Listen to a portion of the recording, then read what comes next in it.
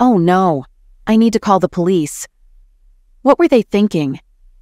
I got attacked by a woman around 35 years old wearing a hat and dark glasses.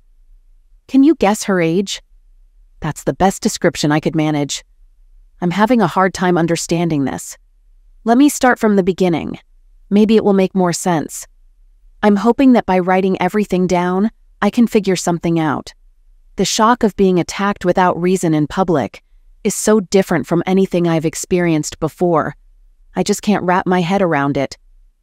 Just a few hours ago, life was great.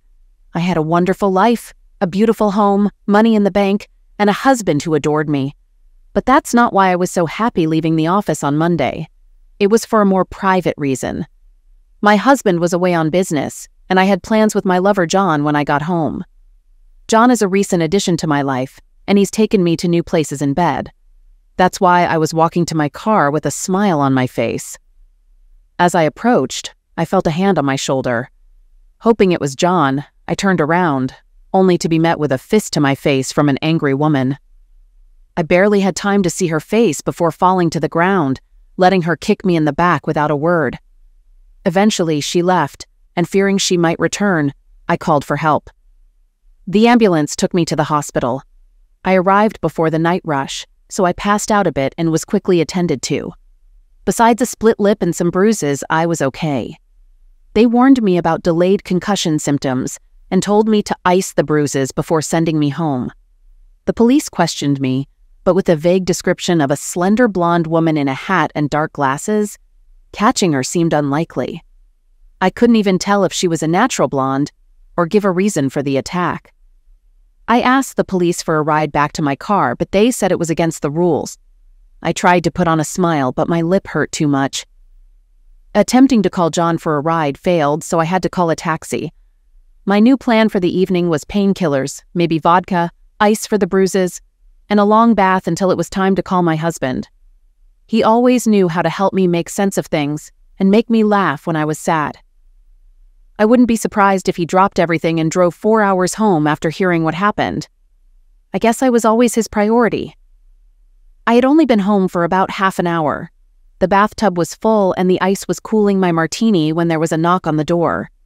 Thinking it was the Chinese takeout I ordered, I opened the door.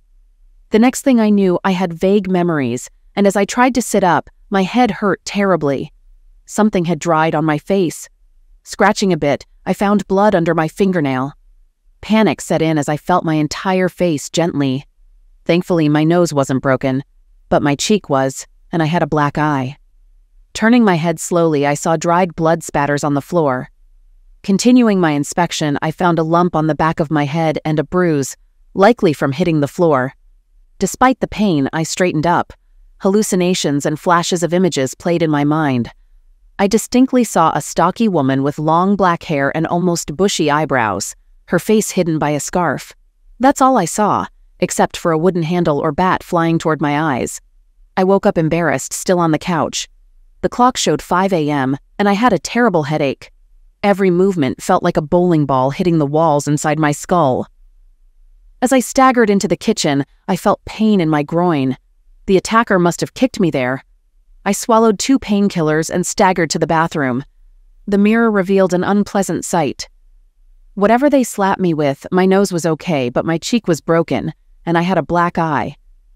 Who are these people? This woman and the one from this afternoon. What's going on? I didn't think I had any enemies, even though I'm a real estate agent. I wondered if I should call more than one ambulance, but decided against it. Yesterday afternoon, the doctor advised me to watch for delayed concussion for 8 hours. It's been longer since I got drubbed the second time. I also thought about calling the police, but chose not to. Our front door wasn't visible from the hotel grounds, and I had less information to provide than last time. One woman accidentally attacking me is one thing, but 2 is just weird. Despite the late hour, I decided to call Dave. He would know what to do. Oh no, Dave. What did he think when he tried to call me last night? Like he always did and I didn't answer? He would try calling my cell phone and home phone and then ask where I was. I hope this didn't make him think I was sneaking out of the house when he wasn't here. I've always been incredibly careful in my dealings, Wouldn't it be ironic if a false tip gave me away? Taking my mobile phone, I checked how many missed calls there were from my husband. Strange, but there were none. I picked up my home phone and dialed the number to get a list of my latest actions. The last unanswered call was made 3 days ago. What the? I couldn't remember the last time Dave didn't talk to me when he was gone.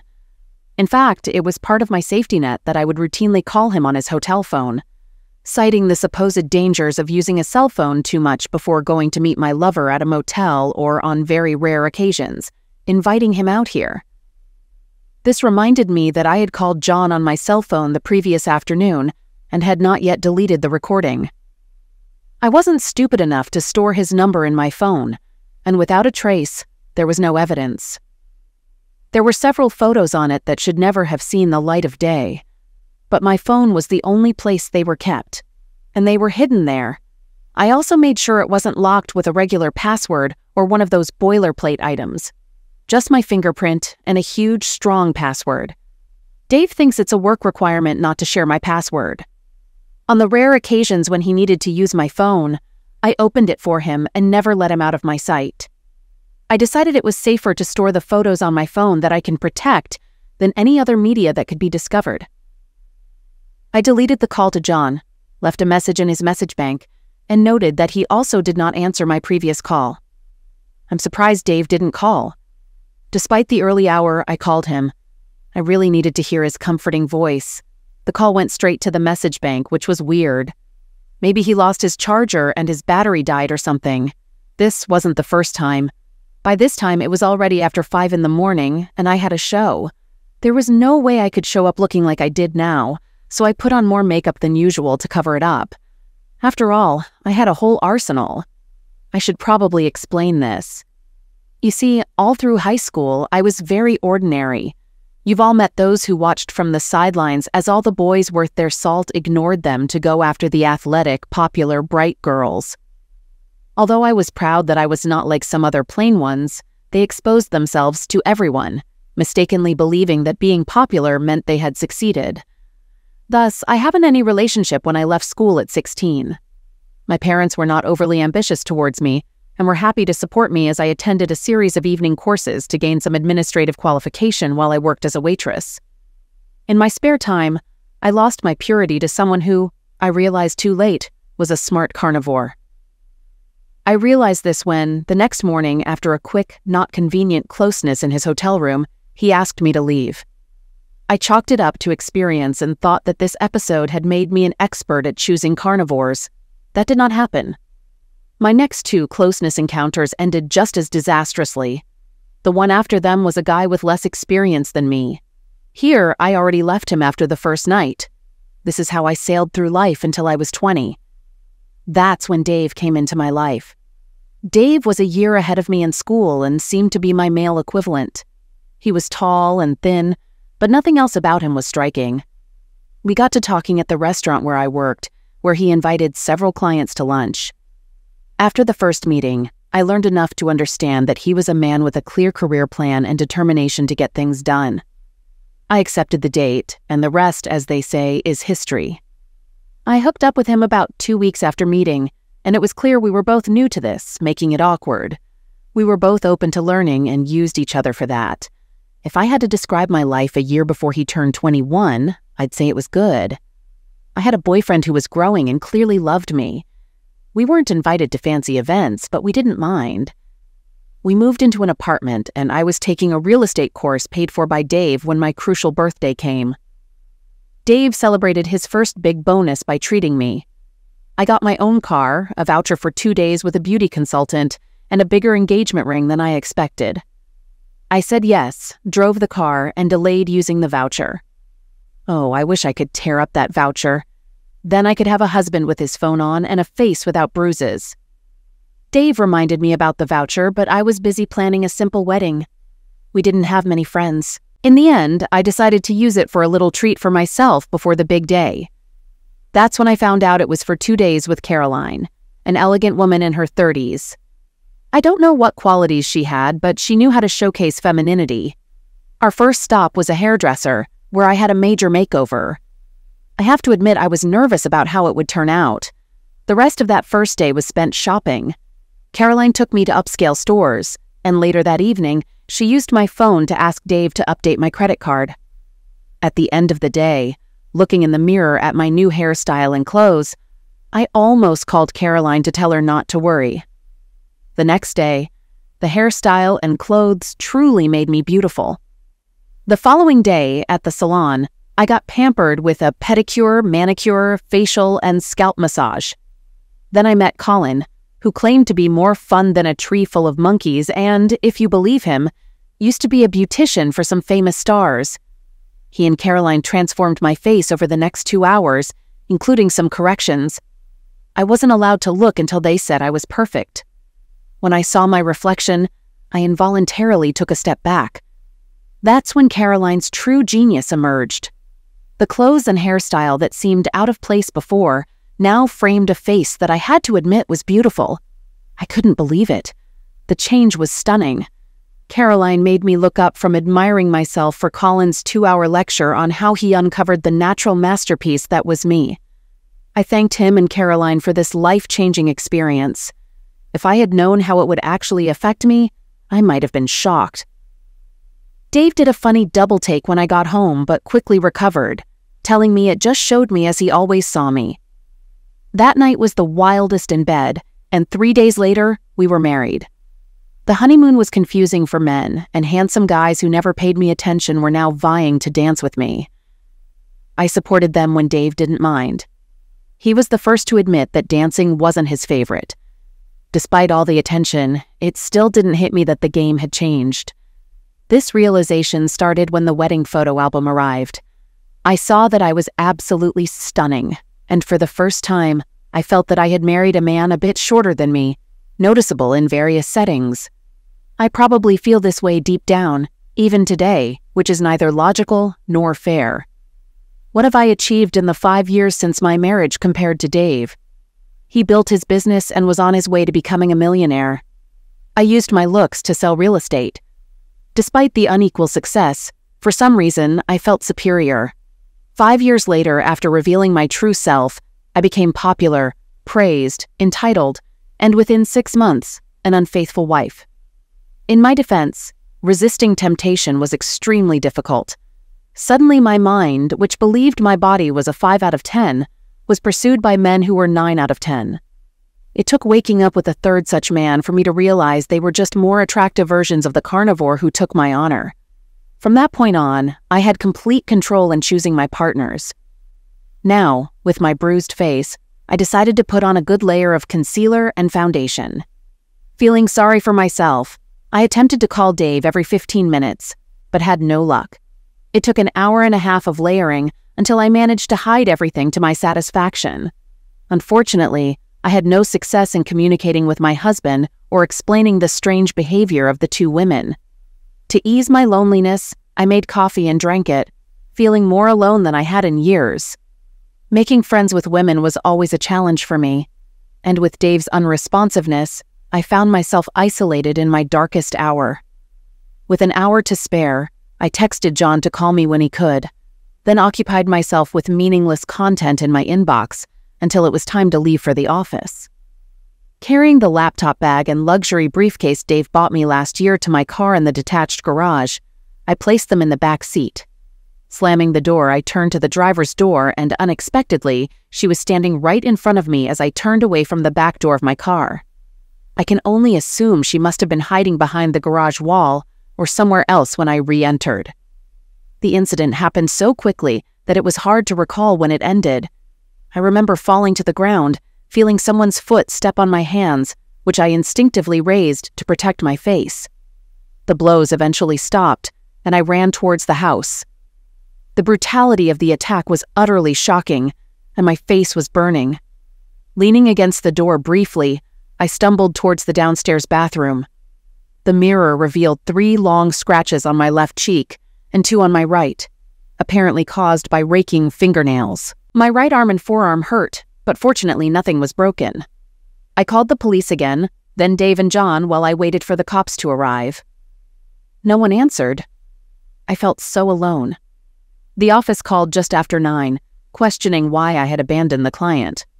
They only calmed down a bit when I explained the attack while working for a real estate company.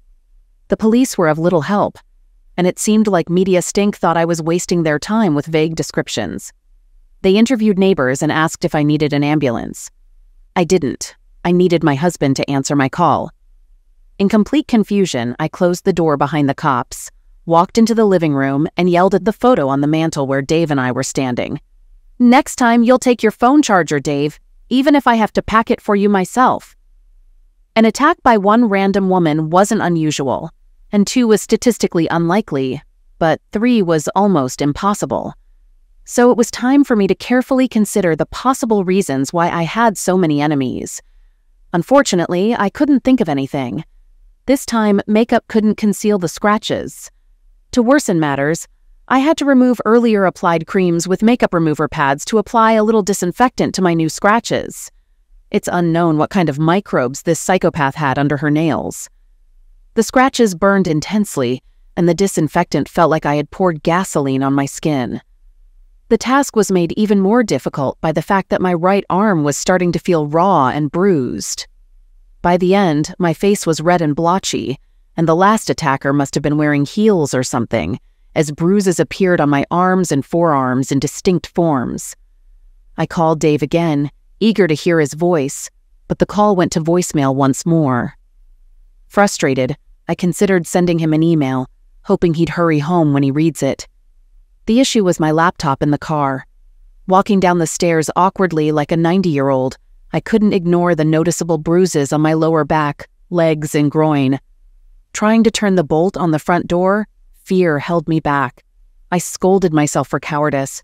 Remembering real estate seminars, I gave myself a pep talk. The motivation behind the beatings was a mystery, but after the 3 women took out their anger on me, it seemed like a case of mistaken identity. That's what I thought. Now thinking logically, I considered viewing the garage from the back door to surprise and ambush someone. Walking from room to room, checking windows, the route to the garage, I realized there were blind spots. The secluded backyard left me vulnerable without witnesses. My phone rang. Dave. Finally, I rushed towards it, ignoring the protest of my bruised and battered limbs. I was disappointed. It wasn't Dave. It was my office arranging a meeting with a client at a hotel in 30 minutes. Excuses about being injured fell on deaf ears. They were working lean, and if I couldn't handle it, they made it clear they could find a replacement.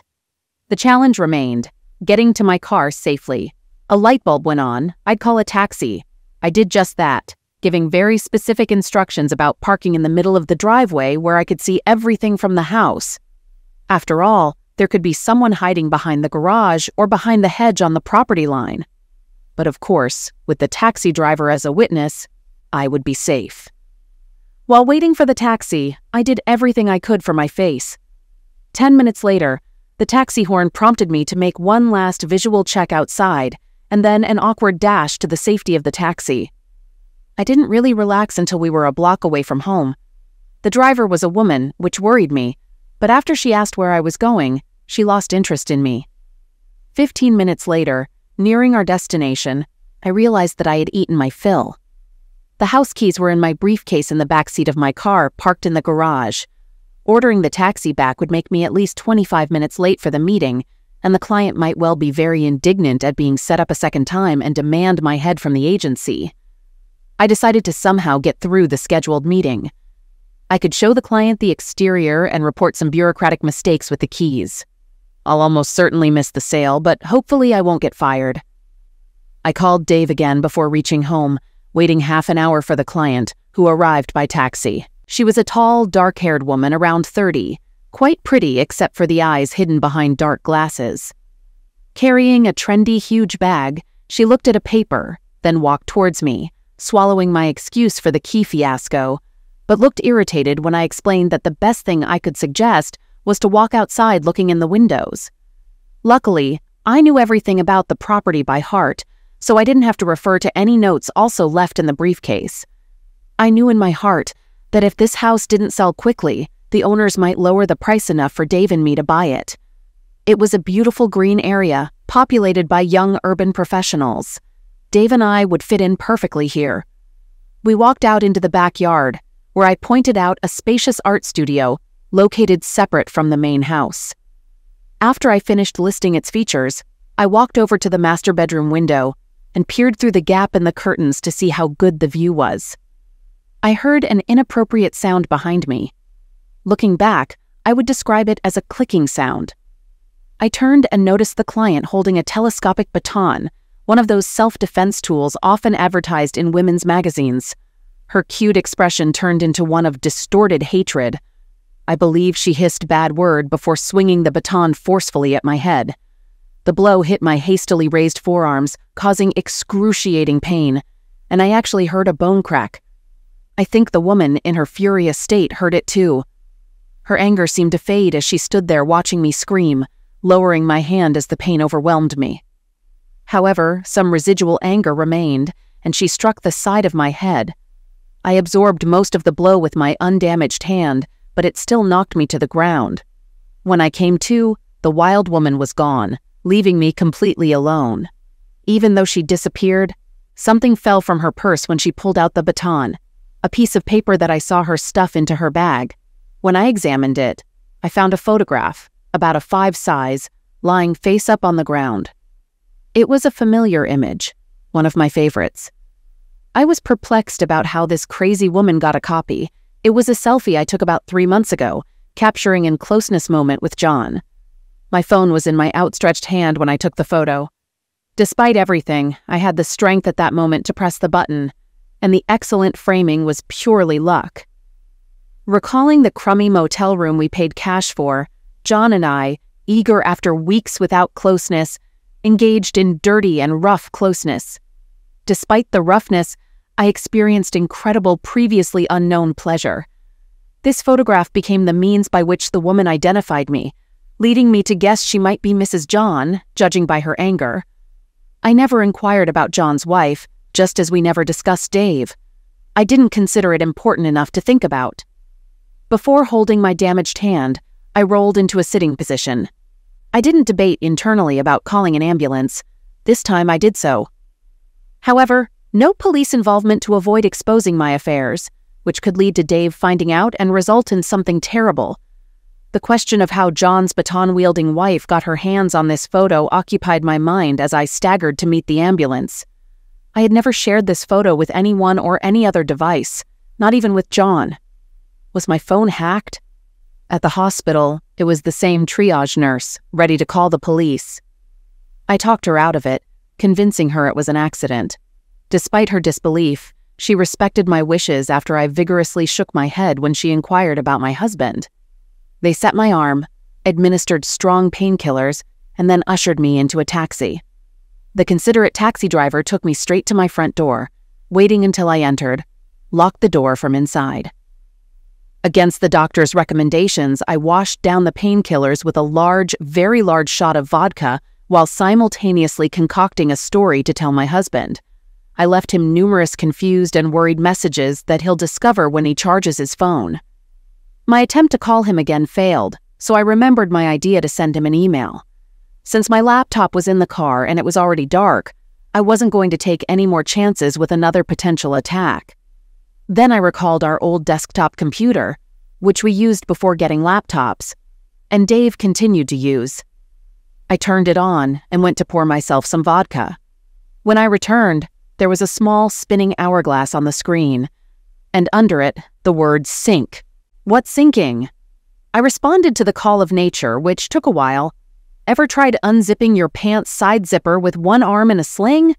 When I returned to the office, the computer had finished syncing. What it was syncing with and displaying on the screen was terrible. Well, that clarifies everything. Everything. Who were these awful women and why did they do what they did?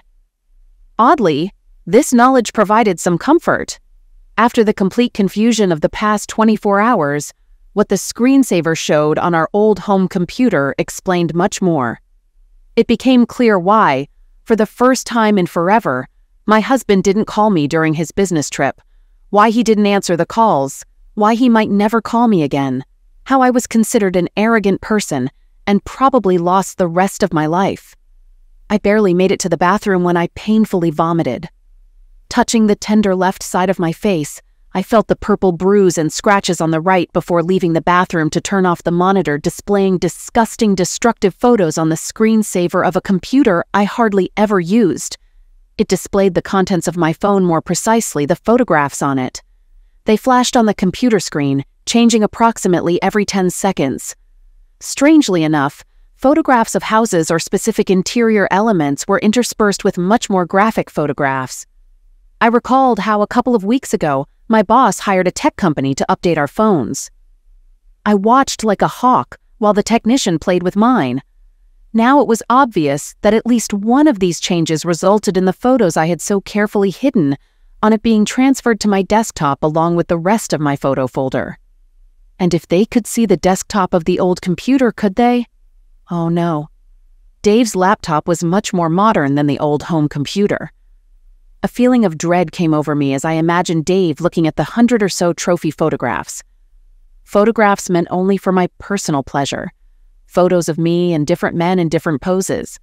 Can I imagine David capturing photographs of my lovers' faces and printing them, taking them to my work, and comparing the faces to the names in their files with the help of our secretary, who always had a soft spot for him? Unfortunately, yes, I can. Names led to addresses and wives. Wives who saw these photographs. Wives who, in my case, provided the blows, scrapes, and bruises. After yet another unanswered call to my husband's phone, I struggled upstairs and checked his wardrobe. But what I saw only made my depression worse.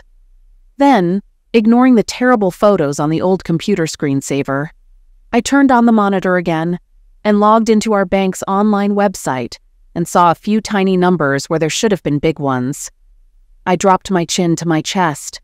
The realization of what a spoiled, conniving, entitled person I had become shocked me. The blow was as painful as all my physical injuries combined. Working with both commercial and domestic properties, there was never a shortage of male clients to choose from, and I made a choice. Perhaps in the early days, I tried to be very careful with my lovers. Back then, I had a strict rule: no photos, videos, or any traces. Oh, I did make a few mistakes along the way. I was almost exposed by one guy who wanted to continue the relationship after it had run its course. In my opinion, it was then that I decided to limit myself to married men who had as much to lose as I did. But I calmed down and relaxed some of my rules when it became obvious that Dave trusted me. Implicit error. Big mistake. Huge. I should have stuck to the no photos rule. I kicked myself for my absolute arrogance, wondering how I could let this happen. I became the popular girl I dreamed of being in school, and somehow had to back up that popularity by sleeping with all the hot men. My mistake was thinking that my marriage could withstand the truth about its real nature. I'm not naive enough to believe that Dave would never discover my affairs, but I had a plan ready for that scenario. One I was confident Dave would accept. I figured he wouldn't easily find a replacement on my level, and ultimately, he'd forgive me. My plan hinged on him learning about just one lover. I'd admit my weakness, claim he was a skilled seducer, shed some tears, promise it wouldn't happen again, and then ask him to let me share everything I've kept hidden. As I reflected, I wondered if this was merely a self-preservation tactic, a way to postpone the inevitable realization that Dave had no intention of forgiving me. He didn't catch me in bed with someone else, triggering my rehearsed response. How could I have predicted he'd discover me in cyberspace with dozens of lovers at the same time?